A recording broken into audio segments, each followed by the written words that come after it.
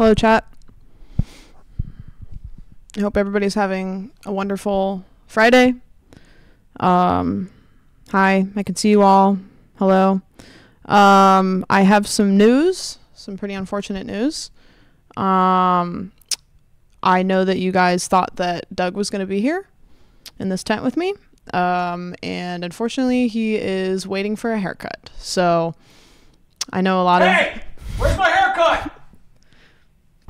So I have some business to attend to. I will be right back.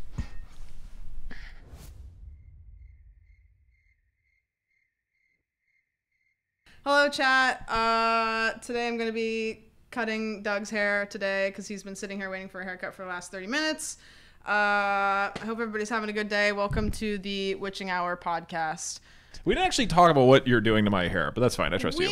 Well, that is part of the experience. So I'm now going to grab my cape so that you don't get covered in hair. So I know you guys are used to me doing the podcast in the tent, but Doug said I either had to pick one, I either had to have him on the podcast, or I had to give him a haircut. So I'm improvising. So what are we doing for your haircut? Make it look good. Okay, that doesn't tell me anything. I mean, normally I two clip on the sides and then make it look good. Cool. Chat, should I do that or should I not do that specific thing? It would be really funny if you shaved me bald, but I would be upset about it. Okay, I'm going to do exactly what you said with a twist. Okay, I don't like that. Okay. And I know what the twist is, and I'm not going to make it up on the fly. And this is a duo podcast, which is easy because chat might not know this, but I actually cut hair for like almost 10 years.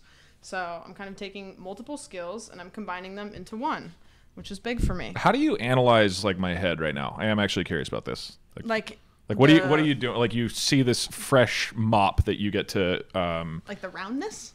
I don't know. Like how do you evaluate a person's hair?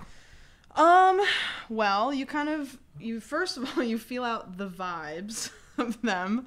And then secondly, there actually is a science to it. So you look at like their jaw shape, and if they have like a longer face, then you usually give them like more of a square haircut. So you have like kind of like a longer face. So I'd give you a square haircut. Okay. Because like imagine if I gave you a haircut that was like thin and then you had a thin face, then your head would just look like a Tic Tac. Which is funny. But we don't. You know what? Tic Tacs they're bald. They are bald. We could do that. Make it look like an ibuprofen. But if you had like a really square jaw and then we did like a square haircut, then you would look like a Tic Tac. A Tic Tac. Like a buff Tic Tac. No, like what are the mints that you get out of like the little mint container and they're square, the chewy ones? You know, they're like they come in the tub and then you. Andy's mints. Yep. Wrigley's. That's gum. That's not the correct. Allegedly. Look what I almost did. It. Yeah, no, that would be great. I actually got my head accidentally fully shaved one time because I went to the barber and I said, I was like, I'm going to stop going to the barber not knowing what to say. I'm going to tell them what I want. And so I looked up online of like what lengths are and I was like, okay, I think I want. Ooh. No, I'm just kidding. Okay. Damn it. That actually got me for a sec. Yeah.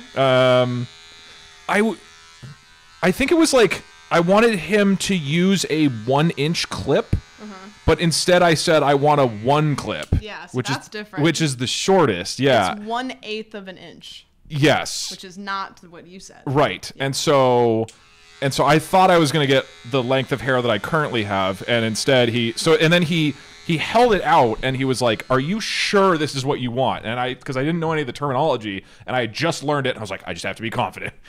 It's a 1 inch, and then he was like, okay, and then did a strike down the middle, and I was like, what the fuck? So and here's the difference. This is an 8, so this is what he wanted. Yeah. This is 1 inch, so it's 8/8. But what he asked for is a number 1, which is this one. Yeah, and he really like gave me the opportunity to correct what was happening. So he expected this, and he got this. Yeah, so that is. There are pictures online, I think, of me with the bald head. This was like 2017, 18. So that's your worst haircut experience, is just getting it cut too short? It's not just that it was too short.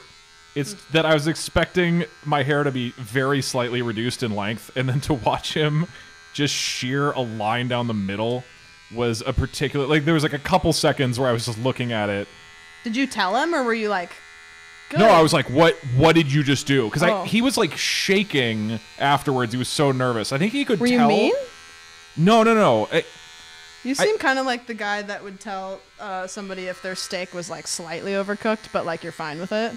Yeah, I'd be very gentle. Like, oh, you know, this was overcooked, but it's fine. That's what I tried to do, but I was like kind of shocked. The dude clearly understood that I didn't know what I was talking about and gave me enough opportunities to correct it that I didn't capitalize on. And so then when I finally realized what was going on was when he had shaved the line down the middle of my head. Did he start in the back? And then you couldn't see it? Or did he start he started like middle here. Were you getting a buzz cut? Well, okay. That's what it turned into. Okay. Like that's the thing. Afterwards, I was like, okay, if you get the sense that I don't know what I'm talking about, why wouldn't you start at the sides? And then I would go, whoa, that's way too short. You can salvage the top. Instead, he went down the middle. So yeah, it's like, I guess my confusion is like every haircut I've ever done, I've never, and chat, I don't know, maybe about you guys, like, regardless of what the sides and the top are, I've never just started from the top and just fucking mowed down the center. Right. Why would you do that? Dramatic. That's like some Sweeney Todd shit. Yeah. That's unhinged. Do you remember your first haircut? No. Does anybody? I don't know. I feel like it's kind of like a traumatizing experience from my end whenever I give kids first haircuts. So my trick whenever I used to give haircuts is I used to turn the TV on for kids. Yeah. Because you just throw some like cartoons on and it's just like brain rot and they just love it. Yeah. And one time I did that and the mom comes over and she was like, "Ooh, we actually don't let them watch television." And I looked at her and I was like, "Never?" And she was like, "No, we don't." And I was like, "Okay, well maybe like this time could we?" And she was like, "Oh, I'd prefer it if we didn't." So that's like my magic thing. That's like what I do to get the kids to shut the fuck up. And so she took that away from me. I smell an opportunity here, which is that I could convince barbershops to put my stream on as the background for children. And then I guess they would associate me with like scary. Are you saying your audience is children? No, they just act like children. God, you're so egotistical, Doug. It's a joke. It's a joke. That's obviously a stupid thing to do. He's like, I want everyone to watch me starting from children. It would be funny to do that, but with dentists, because like everybody hates being at the dentist, and then if like thousands of people around the country associate your stream with like horrible pain in their face, that'd be sick. That's kind of like, what do they call it when they ring the bell for the dogs when they feed them? Oh, Pavlov's. Yeah, so it'd be like that. So when they watch your stream, they think they just have a cavity. Yeah, we Pavlov them. Yeah, that's a good idea. Do you think there's a scenario where they have ever played you? Where's the weirdest place that you hope they've played your stream? Ooh. That is a tough question, but like your dream scenario, there is a gathering of people watching your stream. Where are they? That gives you a little chuckle. Like, did you see the clip of Jerma where the guy was playing his stream in the bar and Jerma kept writing like, "Hey, everybody in the bar." Oh, yeah. Like that, but not a bar, maybe like a funeral. I don't know. The actual answer is that I get very uncomfortable at the idea of anybody watching my stream in a group setting. Wouldn't you feel weird about that? Like if they were silent. Yeah, if they were silently watching. Yes, like they're stream. sitting around. I went to a friend's bachelor party, and this was to fuck with me, but I showed up, and they had 12 guys sitting in a circle watching my videos, and I was like, turn that off now. This is uncomfortable. And they kept turning it on all night. They did that at my birthday party. They played my YouTube videos on the TV at my birthday party. Awful. It's awful. That's awful. I don't like to imagine that any of the people watching my channel are real, like they live real lives. I imagine them as some sort of like fairy creature that just sort of screams into the chat and then disappears. So you, like, when you first started doing content creation, you were making, what was your OG content, remind me? Hearthstone. Okay. Tell me about why you started doing that. With Hearthstone, so this is 2015. Okay. I was working at beloved company, Electronic Arts, working in their beloved mobile gaming department, working in the beloved team that makes the beloved feature that logs you into Facebook and tracks all of your data and gets money from you. And as fulfilling as that job was, I was realizing I hated it. And so I was exploring other things, or I was just clear, I didn't want to do programming. That was the main thing. I realized I didn't want to do game development. And I had an epiphany where I was watching a bunch of Twitch. This is a long time ago now, right? Like, what year is this? 2015. So, you know, was it Twitch or Justin TV? Twitch. Twitch. So Twitch was like a thing, but not mainstream at all, right? It's like you had to be a gamer to know what Twitch is. And then while watching Twitch, I realized I had this big epiphany of like, okay, I've loved video games my whole life. They're like my favorite thing. But what I like isn't playing the actual game, really. It's not making a video game. That's not actually what I enjoy. What I enjoy is connecting with other people through games. And I was like, wait a minute.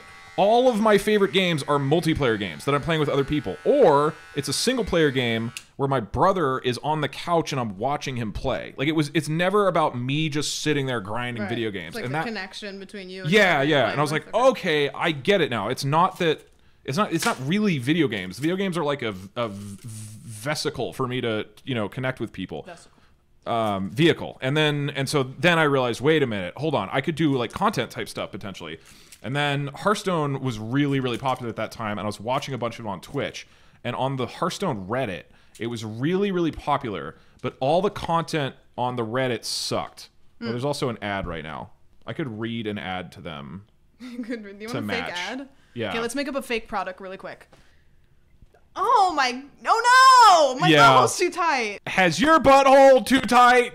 The new turbo expander can jam in and spread out. You will never have to... Passing the baton. I will never have to have a tight butthole. Wait, it's expanding my butthole? Or it's making it tighter. But afterwards it comes in tricks I will to never tighter. have a small butthole that also needs to get tightened again afterwards again. Yeah. Sorry, continue. Hearthstone. Right. So this is 2015. I'm watching a bunch of Hearthstone. My asshole's tiny, and I am thinking like, okay, I want to pivot to something else. And then I was, on Reddit all the time back then, and I realized that in the Hearthstone Reddit, and for anybody who's old and like me and was following Hearthstone back then, Hearthstone was ultra popular. Like, so many people watched it on Twitch, so many people were playing it. It was like really culturally relevant, but then nobody made interesting content about it. All it was like clips from people playing games. It was just clips from streamers. It wasn't... Hearthstone is popular, but it's not like super... Like, there's not just crazy action happening all the time, Yeah, but it was just weird because there was no replay system in the game, right? So there was no way for people to get footage to then use. So like, unless you were streaming it, nobody had anything to like work off of, right? Whereas most other games you could do replays or whatnot. Sure. And so the quality bar for what people were putting on Reddit was just really bad.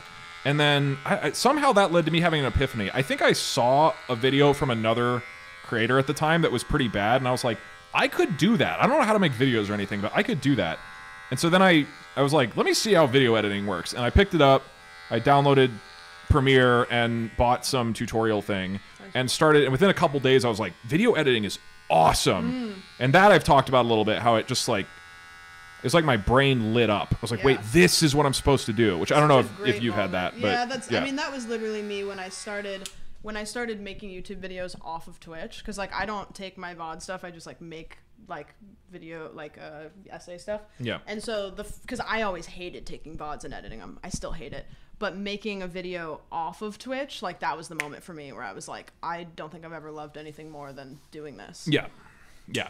So I had this moment, it was like, wait a minute, I love to do this. And so then I broke up with my girlfriend, I quit drinking alcohol, and I just started dedicating like every hour of every day and every weekend and all my vacation time to making videos. And then I quit EA and I stormed out of there and I put out a video on Reddit. That was a terrible idea, but it sort of worked out because 5 months later I got a job in LA. Do you remember the first video that you posted that kind of like popped off, or was it like a slow increase? So it was wild. The first one popped off. So I posted this video called 5 Secret Arena Tips, I want to say. Okay. And it got to like the second spot on the Reddit, and it got 50 or 70,000 views in the first 24 hours, which is so much. If you're, a person, like that's a crazy amount to get. Yeah. The problem is that during that whole period, none of the views I got transcended out of Reddit.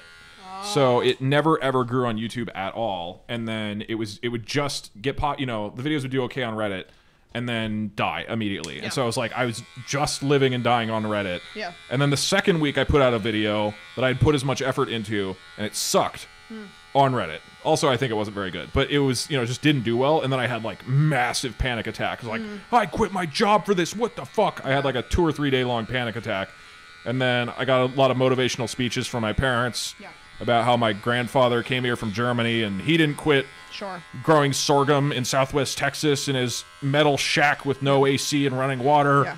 And he didn't quit. He like literally, hiked his way up to Ohio so he could pork my grandma and bring her back and raise a bunch of good, honest American children in the barn together. Yeah. And like the American dream. They raised a lot of children in there, and those children went on to work in the sorghum farms. And now I technically own part of a sorghum farm. You do. Yeah. So if you're looking for a new place for your podcast, you can bring it to the farm. Okay, so you were talking about double fisting mics. Were we? You were talking about I was talking about deep throating sorghum, like at a Patriot. Oh, yeah. So we found sorghum. So your grandpa walked up a hill, porked your grandma, and made sorghum. Yeah. Okay. My grandpa ejaculated my grandma, right? They had like my dad. Yeah. And then my dad ejaculated on my mom. They had me. Okay. And so then during this period where my videos were first failing, my dad, I guess the ejaculating my mom part wasn't relevant, but my dad... Well, it did make you. He ejaculated some advice to me, which I'll never forget. He said... He verbally ejaculated into your ears. Yeah. Okay. Yeah. Good. And I'll never forget how his advice felt deep inside of me. Right, exactly. Which is that... It's just really like... He said, the readings don't quit. Your brain. That is actually a real thing. It was like... He said the reams don't quit? Readings, that's my last name. Oh, okay. And how when he was having like some really hard work stuff, he talked to his older sister who was like, readings don't quit. Okay. You are going to get through this. And he was like, your grandfather went through incredibly hard times other than... His last name was Doug. So that's... This is before I changed it. Also, and this is when my grandfather had dementia, so he was way off at this point. But he's been dead this whole time, by the way. Not when he ejaculated on my grandma, but like after that, like he's been dead. Your grandma was alive also. Well, I was not there, so... Because the pregnancy post-mortem. And so I came out of that going, all right, I'm not going to quit making videos. And I picked it up the next week, and that video did okay. And I did the next week, and that video did okay. And then every single week I'd made a new video and had a new panic attack when it did well or didn't do well on Reddit. And I did that for 5 months, and it was absolutely terrifying. And then I got a job offer from ESL to come help with Hearthstone esports stuff. And I was like, oh my God, a way out. So during the Hearthstone era of DougDoug, I made about a video every week and a half. On average, the videos were averaging like 50,000 views, right? Okay. 5 months of videos before I quit and went to ESL. How much total money do you think I made? $1,000. Little lower. $824. $3.18. Total? Yeah. Oh. Yeah, not per video. No. Total. That's a lot. Yeah, so I did need to get a job quite badly. And so then when I got the job offer, I was like, yes! I made it out of programming. And then the job offer I got when I was at EA, I was making $110,000 a year. Wow. At age 23, which is pretty... That's pretty good. Yeah, pretty fucking good. And that's just like the tech industry is crazy, right? Right. And the job offer I got after asking it to be higher was $55,000. So I took a 50% pay cut to come to a way harder job that was way more stressful with way more hours. Okay, so obviously your content's not Hearthstone anymore. So when do you feel like the big turnover was for like what you do now versus like what you were doing then? Like, do you feel like it was a slow, gradual like turnover of just like I'm gonna start doing this and this and this, or do you feel like you just kind of like were like, okay, I found the new thing, I found the new... Yeah. So basically over those 3 years, I kept trying things on YouTube, like different formats and whatnot. So I made like music or gaming compilations with friends or whatever, and then I started. I've talked about this on my second channel. Oh, you've seen it. It's the content creator thing. But I like. Great bid. Yeah. So I decided to do a year of making a new concept every week, and started that in January 2018 while I was still working other jobs. It was very hard. And then after 5 months of that, I finally landed on the style of like what I think I can do that's really interesting, which is doing a stupid gaming challenge and then teaching it in an interesting way. And once I landed on that, I was like, oh my God. It was kind of like another moment of when I first tried video editing of going, whoa, this is it. And so that just like clicked super hard. And actually, here's a funny anecdote that I don't know if I've told. All of my childhood, whenever I would make creative things like a song or a poem or, you know, some drawing or something that my friends and I did that we thought was funny, I would show it to my brother, and he would always, you know how when you show stuff to friends as a kid, they'll at worst they'll be like, oh yeah, that's cool, but then they'll just ignore it from that point forward. They're not going to make an effort, but they aren't just straight up like, oh, that's bad. Right. My brother is very, very, very creatively genius. And is this the brother that did Stanley Parable? Yes. Oh, cool. So he, growing up, like, started a blog that was like incredibly good and funny, and the word blog is funny that it's kind of outdated now. Yeah. Because like nobody says blog, it's either a vlog or something, or it's like they're tweeting. Davey is really, really, really creatively talented, and then so growing up, like he started a band, which was like a comedy band. It was insanely funny and good. And then he started a blog, and it was insanely funny and good. He learned Flash animations, and he like got to the front of Newgrounds.com with like the most popular animation of the month. Like he just is really talented. And then I would show him stuff like, oh, I just learned how to make music, and he would go, nice. Yeah, I mean that's a competent song, I guess. It would just be really, really brutally honest. And every time, like, I'd make like I made a lot of music in high school, so I would like show it to my mom. She'd be like, "Oh, it's so great, oh, sweetie, this is so wonderful." I'd show it to my sister, and she'd be like, "Wow, great job, Dougie." And then I'd show it to Davey and be like, "I mean, yeah, I guess it's fine, but like you." One of the things he would say is like, "You obviously know this isn't very good," and I would be like, "No." And he wasn't trying to be mean, obviously. Just to him, it was like obvious. And then did you like want the approval more because of that? Oh yeah. Or were you like? Oh yeah. Okay. I remember when I made a game in college, so I like made a full 2D platforming game from scratch, which took me months. And I finished and I did everything from scratch. It was this insanely hard thing that I was really proud of, and I showed it to him and he gave that comment, and I was like, "It is? I thought it was good." He was like, his comment was like, he assumed that I was showing it to him in like a crappy early prototype phase where the rough draft. Right, where I was like, okay, this obviously kind of sucks, but any early thoughts? So that's how he just talked about it. And I was like, oh no. Oh my god. Did he get that from like? Can you see he got that from anybody else in your family, or is he just like a wild card like that? He's just hard on himself too. Oh. Like he just has really high standards because he's insanely good at what he does. I mean, he's like the most creative, talented person I know. Are you like that kind of, or like do you feel like you're hard on that yourself? Developed because of that. Because I feel like I'm wondering if like because siblings seem to either go like opposite or you know what I mean. No. Oh, they're getting an ad. Okay. Are you tired of small, little, unsatisfying pepperoni pizza on your chest? Do you want to be a baloney mommy? Well, we got the product for you. The nipple stretcher. It's going to stretch those nipples to the side of the Hawaiian Islands. Are your nipples too tight? Okay. Okay, back to you being hard on yourself because your brother hated your... Yeah, so my grandpa ejaculated my grandma.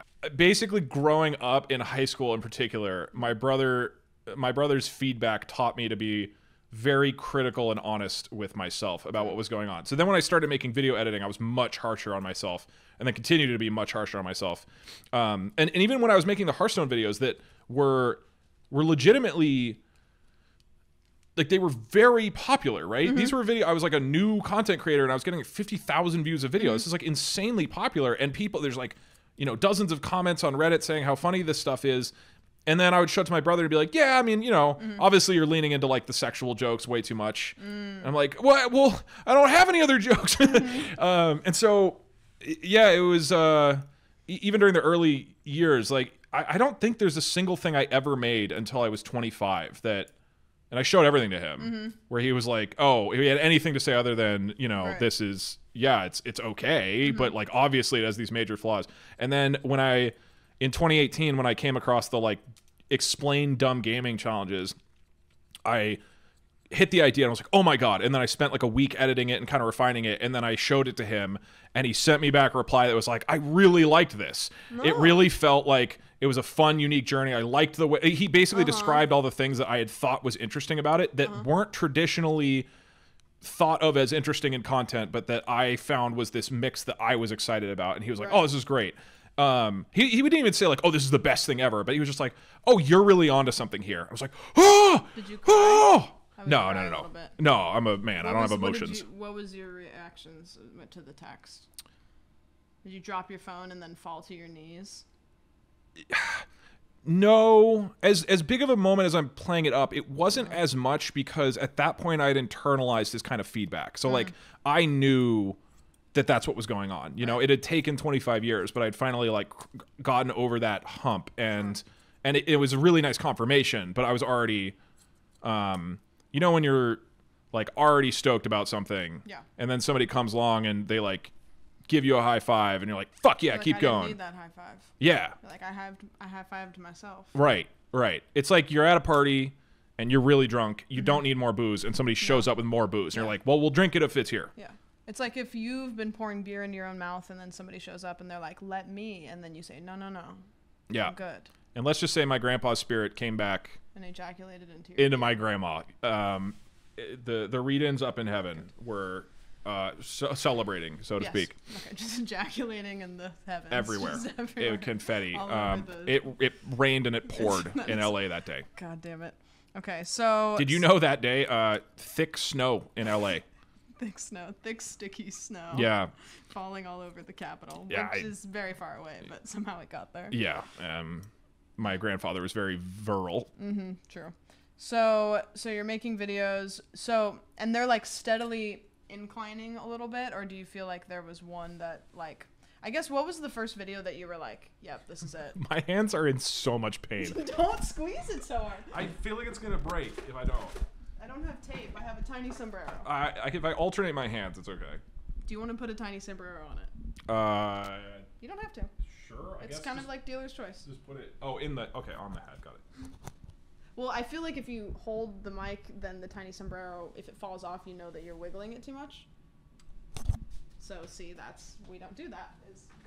We keep the tiny sombrero on the mic, and then. Won't this mute the audio, or?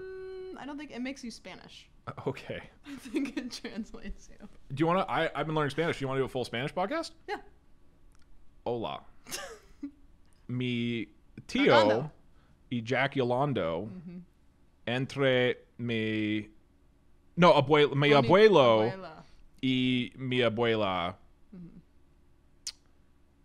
hacen semen in her vagina. That's good. I'm glad that our Spanish listeners now are able to understand the podcast, and they love it. Do you speak other languages? 9. Are you saying you speak German? I'm saying I don't speak any other languages in German. Yeah. Fuck. I wish that I spoke another language. I don't. Yeah, I actually really want to learn. I've been enjoying learning Spanish a lot, and I really want to get proficient. Like as soon as I have some more time, I want to hire a teacher and then actually get fluent. What was your subject in school that you were shit at? Science. Weirdly enough, because I'm not terrible, or I'm not like amazing at programming, but I get it, and I'm like fairly good at math, I would say, if I take the time to learn it. But dude, chemistry and biology and physics, awful. I don't understand. I'm that awful at it. Yeah. Because I'm not dumb, arguably, but like with those subjects, dude, my brain just does not fucking work. Math always fucked me up. So where did you learn programming? College. And how? Like, what did that do for your brain? How come you thought you wanted to do a career in that? Okay. That sounds really boring. It doesn't sound fun. So I decided to do programming in college just to try to get into game development. I literally, there's no game design degree or anything. And then I was initially going to do neuroscience because I was like, okay, maybe this will like sort of, maybe if a neuroscience degree, they'll let me like be a game designer. But it turns out that nobody wants to hire a neuroscientist. And also basically the only thing game developers would care about that you could learn at a big university was programming. So after a year and a half of putting it off, eventually I was like, you know what? I should just bite the bullet and do a lot of programming because I hated it the first like 2 years. But what's cool about programming, and any nerd programmers here can back me up, what's cool is that it teaches you how to problem solve in general. So when I first entered college, I was the type of person who was really averse to things like uncomfortable situations or things I didn't know how to do. And I would just kind of give up at the first sign of resistance or ask somebody else to do it. And then with programming, like literally all it is you're just given a weird problem to solve, and you have to figure out how to solve it. Right. And the subject of what the problem is changes, but that's basically all you're doing for 4 straight years. So by the end of it, you are really good at understanding, okay, if I am met with a situation that I am not familiar with, I know how to handle it. I know how to look for solutions, both literally with like Google, but also just how to think about it. And so I actually wonder if I hadn't done programming, if I would have ever leaned into the idea of like solving problems that nobody has, because now that's how I like to think about stuff. Like life is so much more fun when you seek out problems and seek out solving them. But I was the polar opposite of that before. So it's actually like a huge change for me. If you could go to college for like anything else, like if you could take your life in a different direction from it is right now, what would you do? Okay, hot take. Yeah. College is overrated and is not a good way to learn. I didn't go to college. You didn't? Nope. Cosmetology degree. I was going to go to, what was I going to go to school for? There was a moment where I signed up for a community college right after high school. Yeah. And I think I was going to go for, like graphic design or no, maybe like communications or something. It was something very vague. I knew I liked talking to people, which I still do. I like talking to people. And I knew that I like to do things creative. And so, which makes sense, like for this. And also when I was doing hair, that also made sense for that. But I knew that I wanted to work with people in a way where they wouldn't hate me while I was doing my job, which I think is like everybody's goal. But I wanted to like help people have a good time and then also do something creative. Yeah. And so I started going in that direction. But did not go to college. Yeah. Did you live in a dorm? Were you in a frat? I wasn't a frat. You were in a frat? Yeah. I went to a frat party once when I was not in college, but I was college age. And they had it was beach themed. And so they had the whole basement of the fraternity covered in sand. And Jesus. Sand is dangerous because if you drop glass in it and there's broken glass, then it's going to fuck somebody up. And they had a slide. And not only did they have sand, they had a slide. And so you go down the slide into the sand in this basement of the fraternity, and somebody did that, and there was glass, like broken glass at the bottom of the slide in the sand, and the person went down the slide and just like fucked their shit up. That was the worst college party experience. It didn't even have anything to do with me. Jeez. It was awful. Yeah, frats are kind of a disaster. Mine was not very fratty. It was people like me who want to like make strong, it sounds really generic. This is the most generic thing a frat guy can say, but like you just wanted to have really strong connections with friends and have a good time. Whereas for a lot of people who join fraternities, the goal is to get really fucked up and get laid, right? And that was not what I was interested in at all. In fact, I was very good at not getting laid. Nice. Because yeah, you're programming. There was a time like no, I was just knuckle bumping me right now? Oh yeah, I was trying to fist bump you. Let's go. Yeah, it was just like things would happen. Like here's one. So we did like a paint party, which is where a sorority came over and everybody drinks a lot and then they go in the backyard and you pull out buckets of paint and everybody just throws paint at each other. And then the rest of the party, everybody's covered in paint. It's a terrible idea. It's a terrible idea. And it's just a huge mess to clean up afterwards. But it is really fun in the moment. And so there was a girl who was there from the sorority who started like flirting with me and I was sort of flirting back and I was in my drunk but not too drunk phase. And I think she was under the impression I was like a normal guy who would be interested in potentially hooking up if we continued to talk and flirt while drinking more. As you do. And instead I just kept drinking more and more and just not taking the hint. And then eventually after like 2 or 3 hours of her like clearly suggesting that she was interested in doing more and me just not reading the room and going, oh, let's go drink more, let's go get more paint. She said, do you want to show me to your room? And I said, no, I think you should go home. And then I took a few more shots. And I was told that I then proceeded to spend the next hour running on the fire escapes on the side of the house naked. Wow. And so I would like climb on the fire escape so I could get to the outside of people's rooms who were hooking up and then climbing through the windows. And I was like fully covered in paint, right? And just naked. And I would just barge in. There were like several stories of people who like, there was a woman who she's like a friend of mine. She was losing her virginity. And they were like hooking up and it was this passionate moment. And apparently I stole the house key to the house and kicked the door open, screaming at the top of my lungs and said, "Hey, Dad!" and jumped into the bed with them. Not like on the covers, right? Not like in a sexual way. Because I was so drunk at this point, I don't think I realized what was going on. Right. So instead of getting laid, you got naked and then jumped in bed with a different couple. Yes. Okay. Or at least jumped on the bed, Yeah, I think. Okay, no, continue. And so there was like paint on the outside of windows the next day because I had been crawling around on the fire escapes. Again, fully nude, and this would have been like 2 a.m. or whatnot. So I would just crushed it with the ladies in college. You crushed it with somebody's. I crushed the lady into the bed as she was trying to get. Yeah, well, okay. It's you know what, the end goal was technically correct. Task failed successfully. Do you think that you'll ever like retire from content creation? Yeah. Oh yeah. Because everybody that I've talked to that's got like a pretty significant following has like a retirement plan, kind of. Not even plan, but like, I think I'll go this much longer and then I'll be done. You know, 1 year ago, like literally end of September, I thought it would be 1 more year. Yeah. Really? 1 more? Yeah, like I would be ending now. Why? Because I was just super burnt out. But then fortunately hiring a team has made that way better. And now every month that I do this, I'm like, the amount of time I want to do this increases. So now it's like way better. And I do not plan on ending this soon. But I was not doing this in a healthy way the first couple of years. Did you want to stop doing this and then do something else, or just like what would? No, there's no plan. Be done? Well, I mean, the only thing I think it'd be fun to work with creators. So that's whenever I end up stop doing what I'm doing, I think it would transition to something where I'm working with other people, and even if I stop streaming and doing YouTube to the extent that I currently am, I don't think it would be like, all right, now I'm just disappearing into the void. I think it would be, hey, I am starting this project, this creative project with these people, and we're doing like a collaborative, ongoing thing.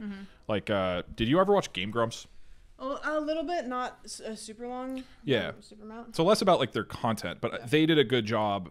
I always really admired that they got a bunch of creative people together into one like studio space and then just did cool creative shit together. And that is really appealing to me. Right. Whereas what I'm doing now is just the Doug show, and that's fine, but I don't really want the attention particularly. And so this is like the right thing for me to do right now. But at some point I would want to transition to that. And then from there, who knows, maybe to like, I don't know, production management or something. I'm not sure. So I feel like every content creator talks about like the mental toll that it takes on, and you were talking about it earlier, how like every time you would post a video, you would be like, oh fuck, that one's not doing good, or oh, that one's doing really good. Like, do you feel like now at this point, do you still have that anxiety over posting videos, or not so much? Yes. Really? Well, you think it's gotten worse or better? Oh, way better for sure. Okay. This is partly what I mean. Like a year ago, I was like, dude, I can't keep doing this for very long because this is so draining. Once I hired a team of people to manage the YouTube side, that's where it changed a lot. So Barry Bebop, who you might know, he lives in my house. Have you met him? No. Well, I hired him a while ago, and initially he was my editor for the first year, a little over a year actually. But then towards the tail end of last year, I was like, I need to hire a manager who can help with all the creative side and management side and everything.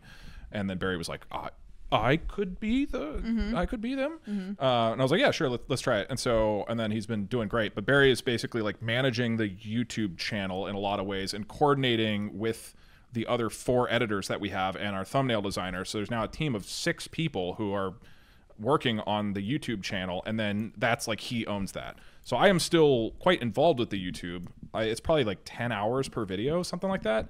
We still like, I finish a stream and then I write up a full like document about it and how I think we should edit it and the general plan and initial script and ideas, and we review that together, and then the editor does a first version of the edit. And then, like, for example, today we took 2 hours with Sai, one of our editors, and the 3 of us got on a call and then went through the first draft together and talked about structural stuff. So that's when it's more high level and we are talking about, okay, hold on, the general pacing for these sections feels too slow, maybe we revisit this. And so that's like an example of the type of stuff that Barry does, is after that first structural review, like what we did today, we'll go over for like a couple hours going through the video in a bunch of detail, and then the subsequent reviews and like finalizing the video, of which there'll often be like 3 more reviews to like really get it super polished. That's all Barry and the editor. So I am now on the YouTube side of things. I'm there in the early stages to get the structure of a video locked in, but then all the specifics past that he owns with the editor, and that has been a huge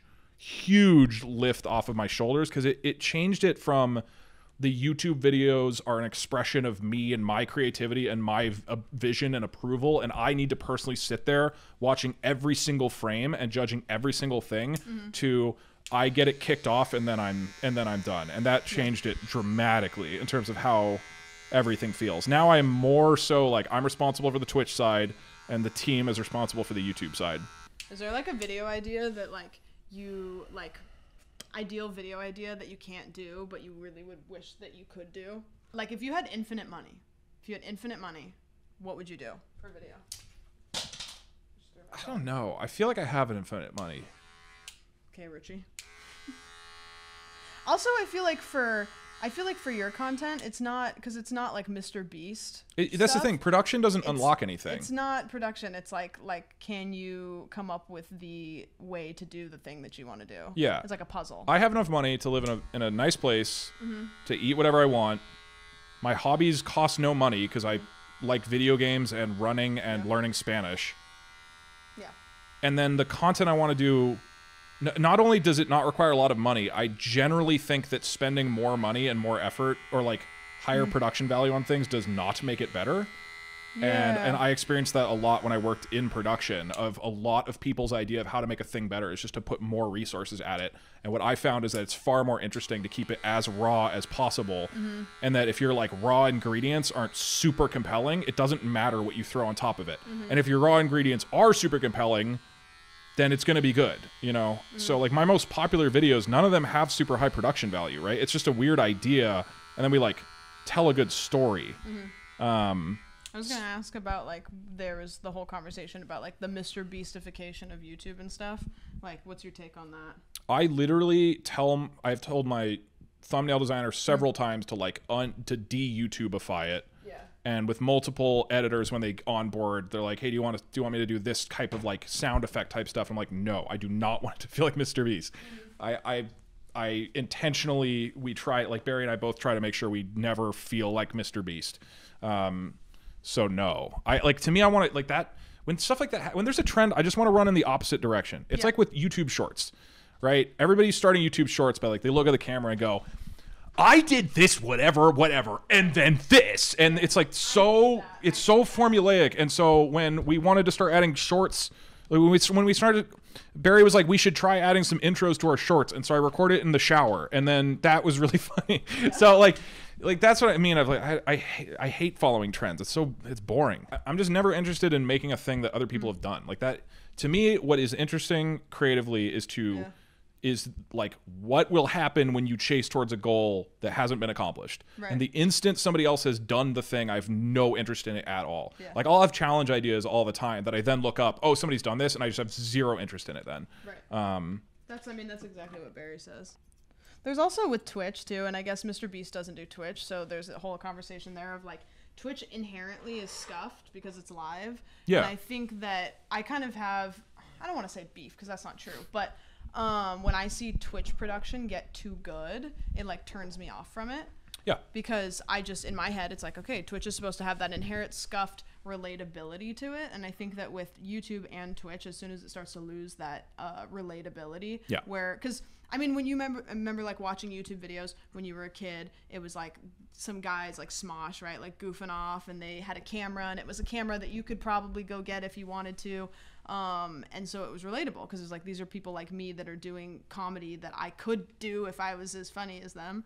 And so now you get these like YouTube videos that the production value is like so high that it's like, well, maybe I'll just go watch Netflix. I don't know, because Mr. Beast is just a reality TV game show now. It's like it's not anything. I don't know. It's like I don't want to watch TV, right? Like, it's like if I wanted like $1 billion production, I'd go watch like, I don't know, like something on Netflix, right? Because it's kind of the in-between area for me where it's like high production. I can't relate to it, but it's not Netflix level production. Here's a question to get into.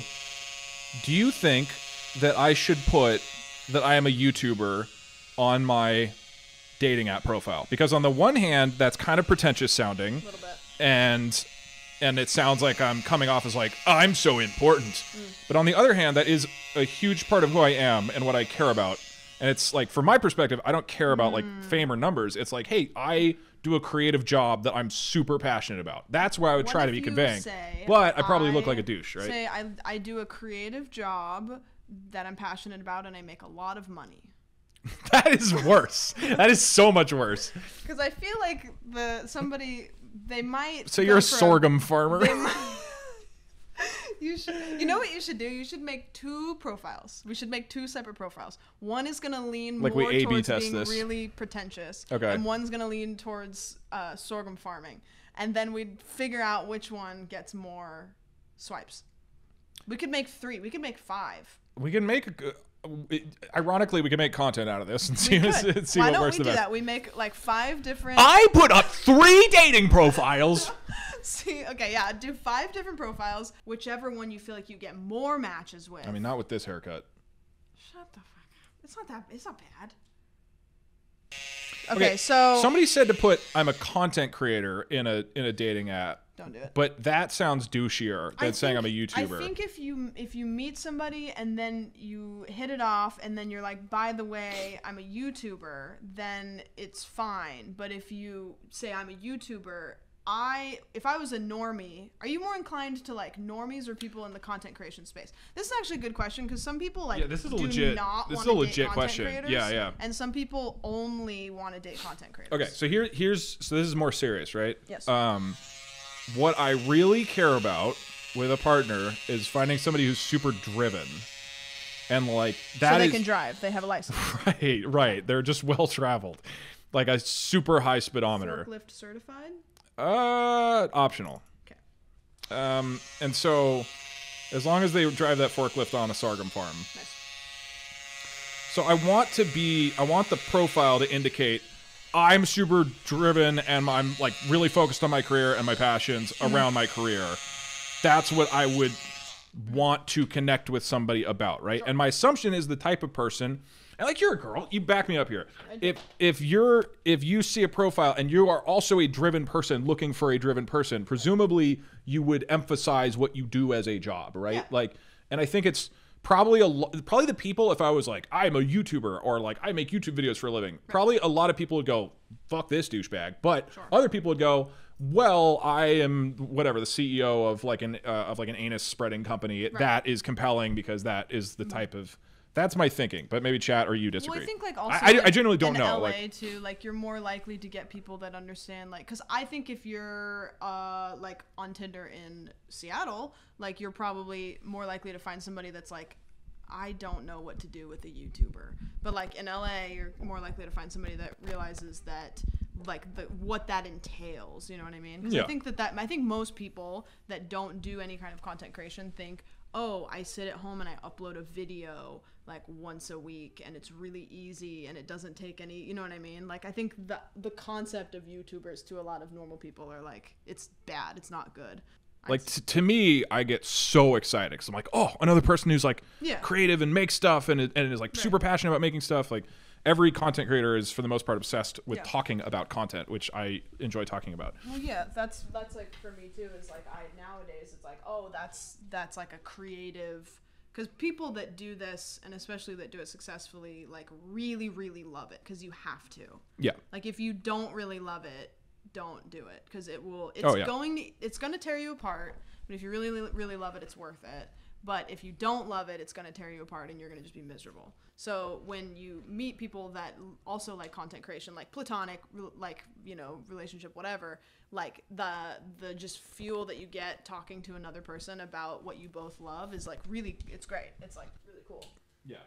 So that's for me, like that's the important part, is just like getting passionate about, which it's fun to hear anybody talk about anything they're passionate about, really. Right. Yeah.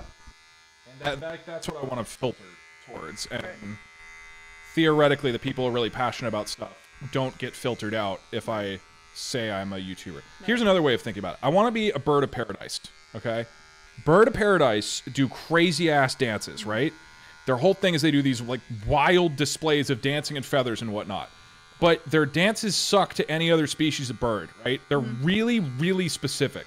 I'm not trying to do the cha-cha slide that everybody can participate in. I want to be a bird of paradise. There's going to be a couple birds out there who see my feathers and are like, that bird's got a good feather dance. And then all the other birds are going to be like, fuck that guy. Yeah. What a weird, why is it like a weird red YouTube bird? Can't see your feathers because you're bald. Shut up. You gotta have more feathers to make it true. What do you think your red flags are? Hair problem cutter. is if you don't know what your red flags are, that's worse.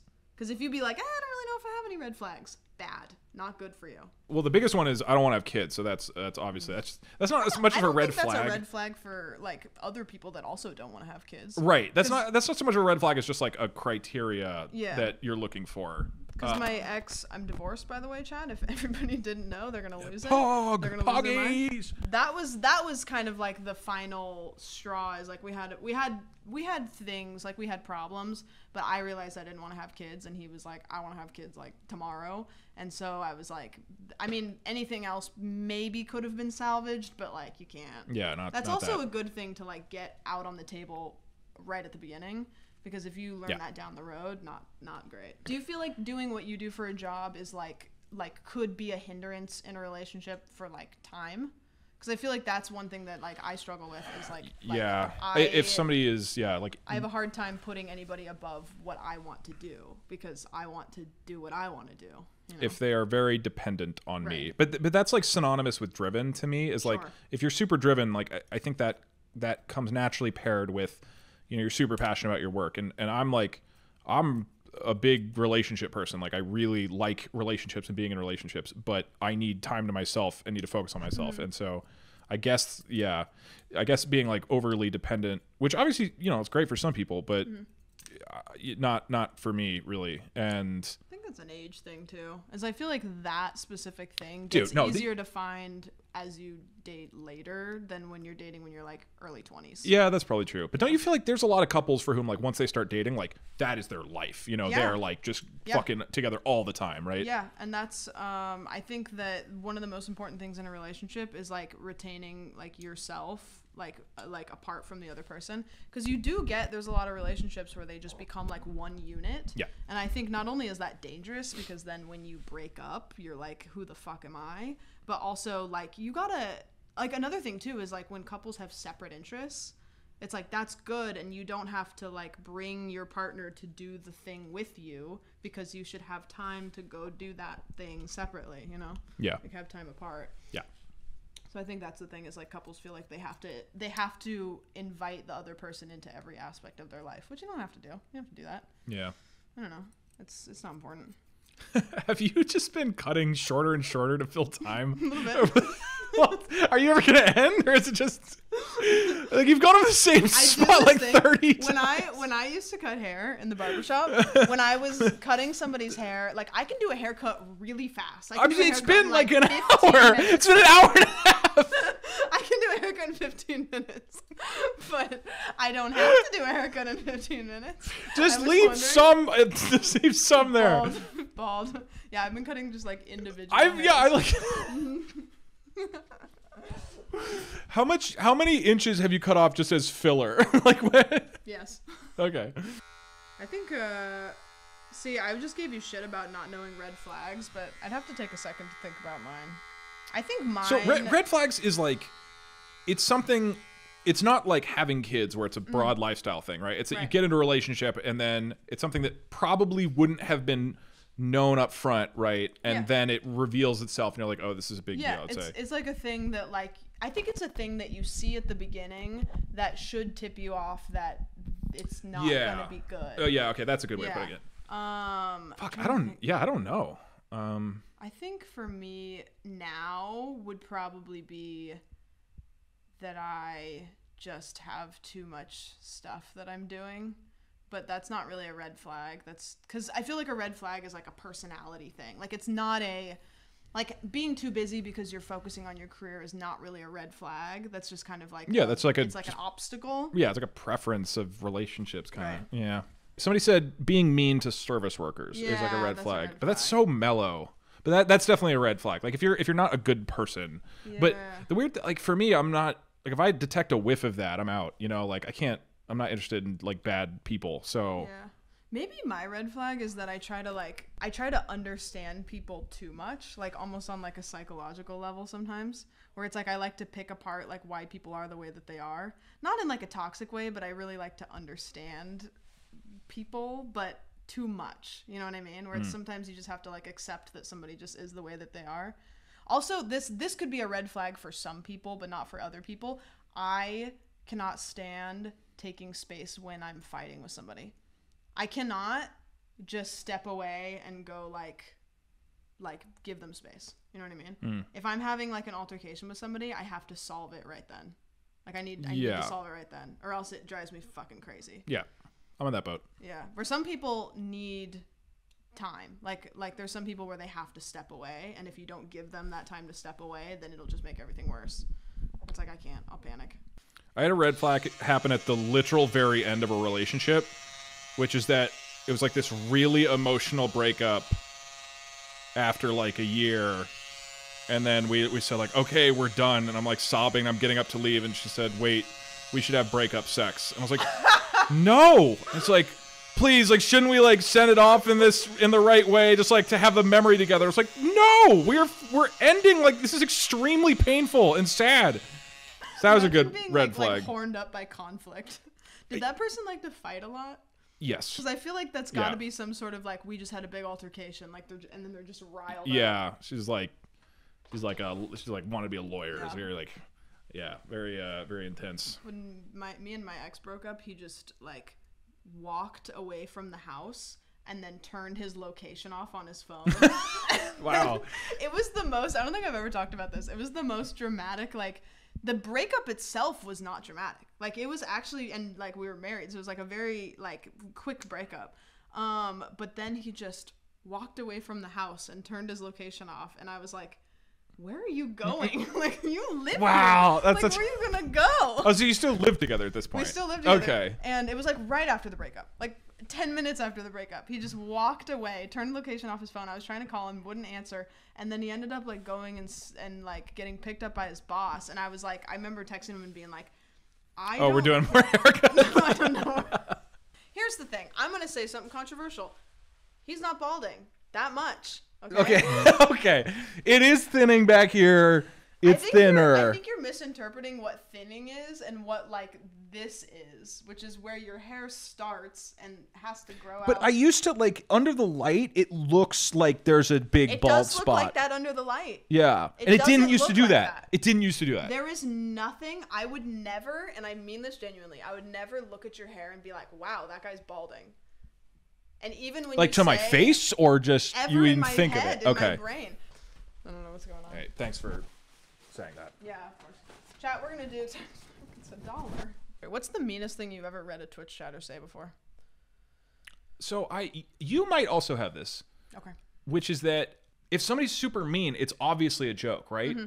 To really hit home and be mean, they would have to be in this middle ground where it's believable, and I don't think they're just trying to fuck with me. Like going for the throat, kind of. No, that's the thing. If you go for the throat, I know they're joking. But the throat, like in your butt, like the hidden one.